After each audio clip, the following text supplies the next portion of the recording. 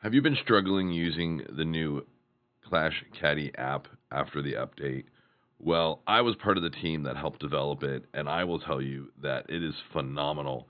Let's get together and work together side by side, and I'll show you how to bring this app to life and really understand how this works and how fluent it is. And the upgrades that were done were so phenomenal that you will not use any other app than this one. This is for anybody that has an iPad, and this is for the update 3.0.2. Anyway, let's get into it. I'll see you guys on the other side of the intro.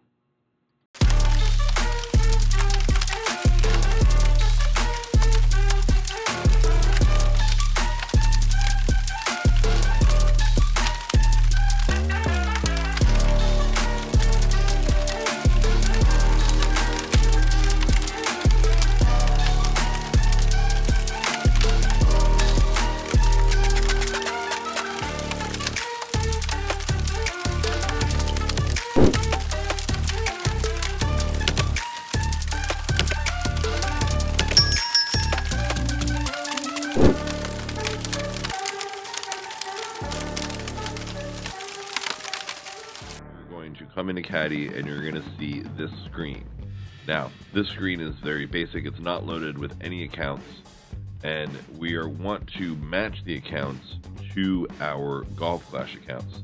So here's our Golf Clash account and one of the many accounts that I have, and we are going to do multiple accounts with multiple bags, all listed individually, which is phenomenal. So let me show you what we're going to do. We are going to first go and hit at the top here. The first account I'm going to load is one of my beginner accounts. So I'm going to hit the plus symbol right there.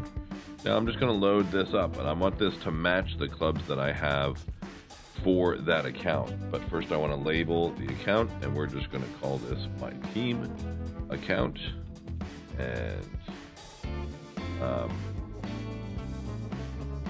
And then let's go ahead and let's fill her up. So a lot of times it's quicker, instead of doing it this way, just so you know, what I do when I have an account that's almost fully loaded is I'll just make it a maxed account, which what that does is it automatically makes all the clubs at max club. Then we'll go ahead and do this, and because my APOC is not an 8, my Thor's hammer is not an 8, so it's less clicks for me to do this way than it is the other way. My Cataclysm is not an 8, everything else is not an 8. So we're just going to go through and we are going to adjust this to match that game. You have team written on top. Team right there. Now, what we're going to do is we're going to go over here and let's go ahead and go to that team account, which is right there. Load it up.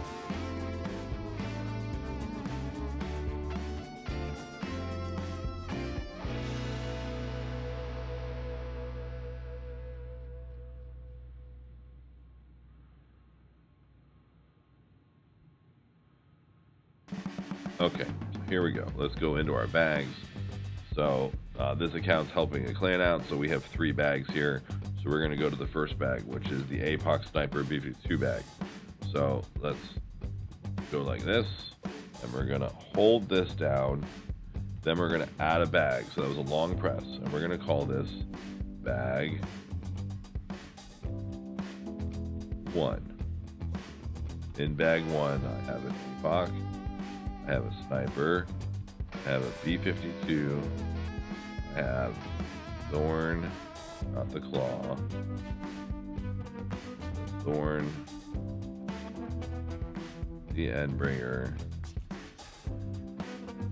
the Off-Roader, and the Houdini.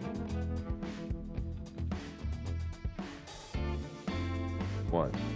Now we're going to go back up to the top where all the clubs are again and long press. Then we're going to add bag 2. Let's go look at what bag 2 is. Bag 2 here is, usually it's a Cataclysm. But that was for the current tournament that we're doing. I had the Guardian in there. So this is bag 2. So let's go back to bag 2. So we're going to call this bag 2. APOC, Cataclysm, Saturn, Thorn, Endbringer, Off-Roader, Ginnys, Save. And then bag 3, which if we go over and doing this over and over again, bag 3 has to be a rock bag.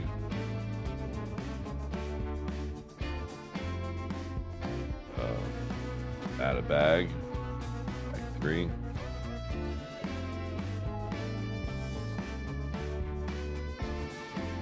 No, and this is the rock. Sniper.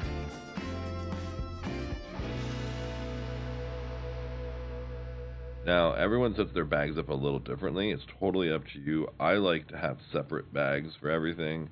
I also liked, at one point, I like to have everything on one bag. So every account just has one bag. It just all depends on how you prefer.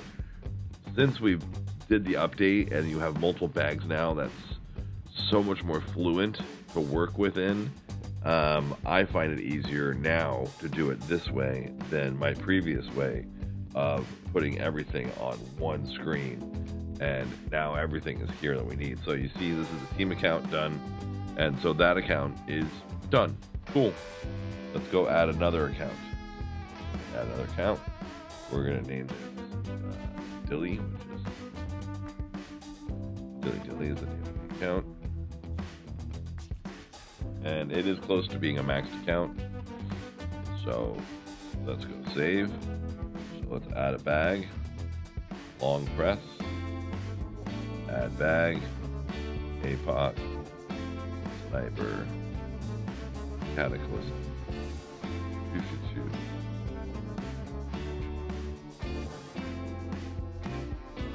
Endbringer,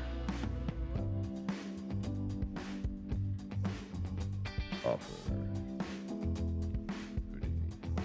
Now I do know off the top of my head, some of this is not 100% correct.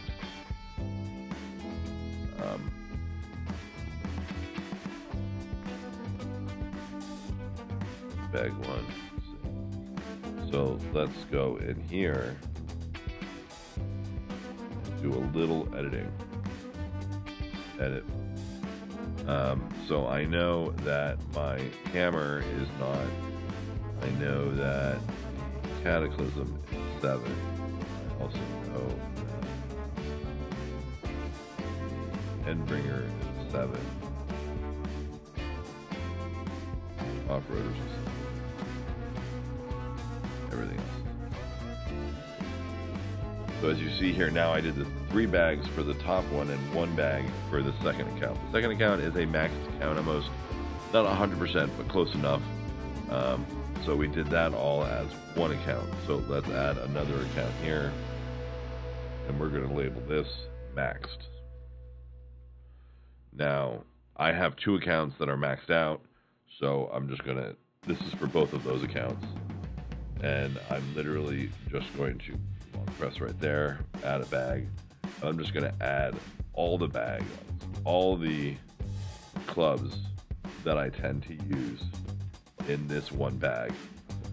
Because it's very rare that I use the bag, that I use Caddy for that bag anyway, or for those accounts, is what I should say. Off-Roader.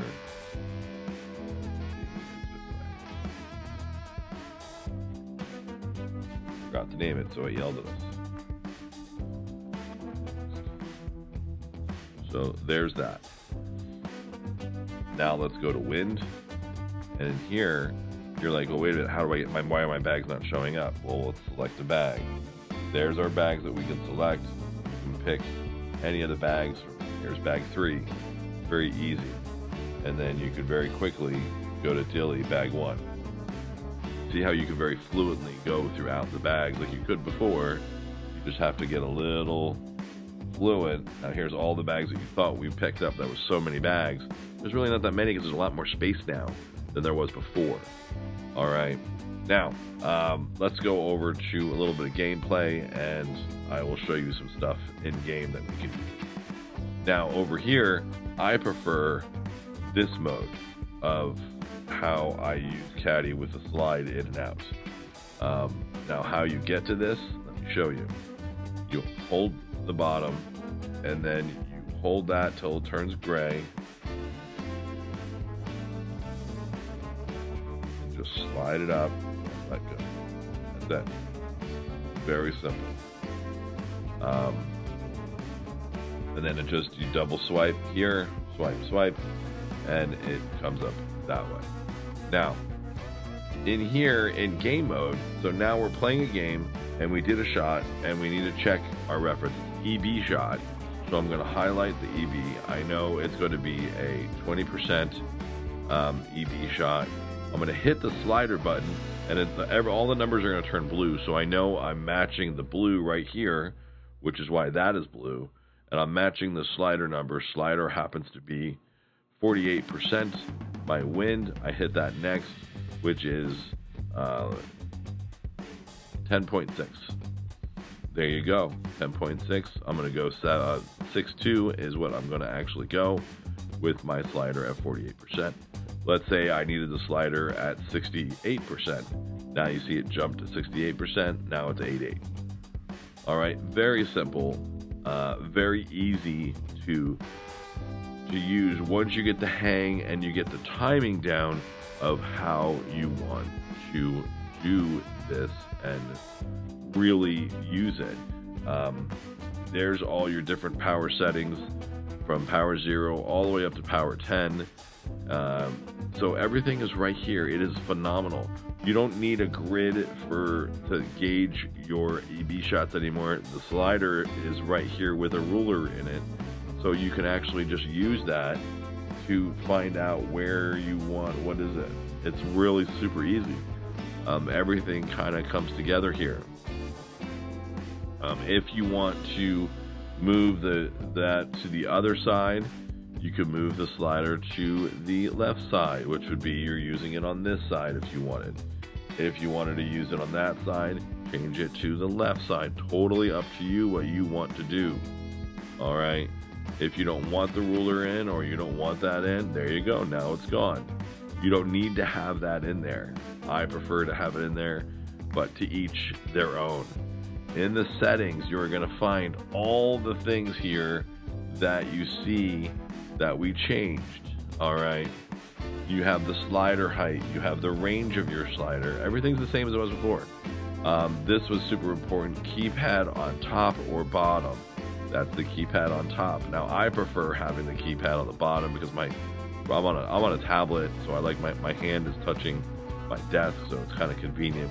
I don't want to lift my hand up, so I don't like that setting. So put that back. Slim adjustment versus regular adjustment.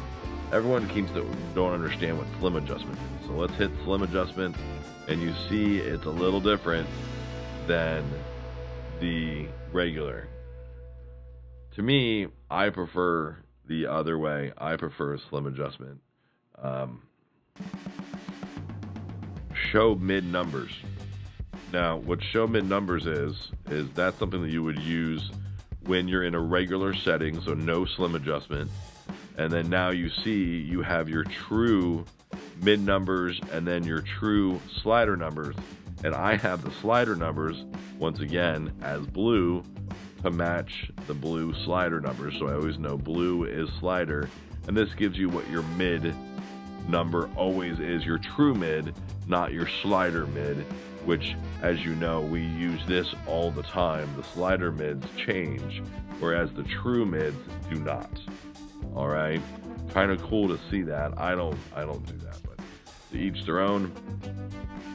One of my requests that I put in was I wanted to change the font size. So we have the font size of the actual numbers inside here, so you can see them a little clearer. You can make them bigger or smaller. I prefer that. I think that's fantastic that he did that. Bold, whatever. Now, you have here, you have your backgrounds, your max background, your mid background, your slider background. You can change all the colors. This is going to be the min background. You can change all the colors. Go to purple. All the colors you want. Fantastic. So now that's purple, and then now that's purple. There you go. So now your mid numbers are purple. What a lot of people tend to do, what I would do, is I would actually make the ones I don't need to draw my attention to, I would keep them as kind of as mute as possible, and then the slider and the max numbers are the ones we use the most. We very rarely use the mid number. So there's that. All right. So that's working within all the settings, and you know, everything is pretty much in here. I do recommend that you send them $2, $5, get them a cup of coffee. It's really not gonna hurt you, and for a little bit of the effort that was put in to put this together for us, I think it's well worth it. And there you go. That's this all in a nutshell. So give it a look over. This is Clash Caddy, and if you have any questions, please leave a comment below and let me know what you think. I can help out with any questions that you might have also. I know Caddy is going to watch this, and he's probably going to have some questions that he can answer himself. So please leave a comment below, and hopefully this helps the community become a little more familiar with how this process works. It is so much easier than what everyone is saying, and I hope you guys enjoy it as much as I am. And hopefully I'll see you guys later. Everyone have a good one, and good luck.